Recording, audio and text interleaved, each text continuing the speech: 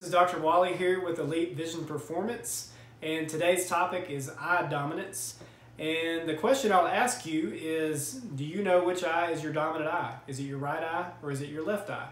And you would be surprised about how many people I ask that question to and they really don't know. It's really important, especially in sports like baseball, where you need to really make good square contact with the ball, or even golf, where you need to read the putts more consistently. If you don't know what eye is your dominant eye, you're at a little bit of a disadvantage. So one statistic that stands out about eye dominance is that your brain actually processes your dominant eye 14 to 21 milliseconds faster than your non-dominant eye. And so in baseball and golf, it's actually very important to be cross-dominant. So cross-dominant means that you bat right-handed, but you're left eye dominant. And if you think about how you process the information from your dominant eye faster, if you're batting right-handed, your left eye is going to be leading, so you're going to see the ball a little bit faster.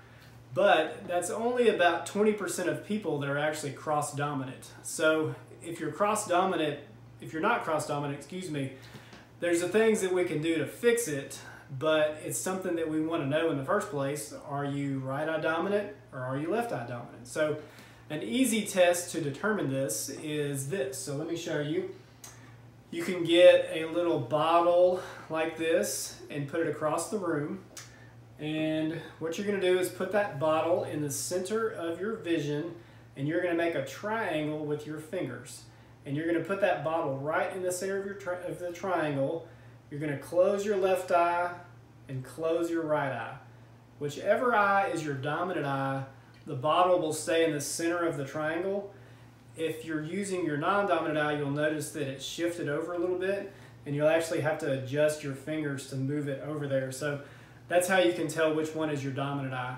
And some people are a lot more dominant in one eye versus the other, and some people are just a little bit different there. But anyways, this is an easy test that you can do. It's very important to know so that you can take advantage of it in whatever sport you're playing. So like I mentioned before, if you're a baseball player or a golfer and you're not cross-dominant, it is a little bit of a disadvantage, but there's things we can do to fix that. So if you're interested in learning more about that, or if you just want to learn more about how to test your eye dominance, if this doesn't seem to be working for you, send me a direct message and I'll be glad to help you out. Thanks for watching.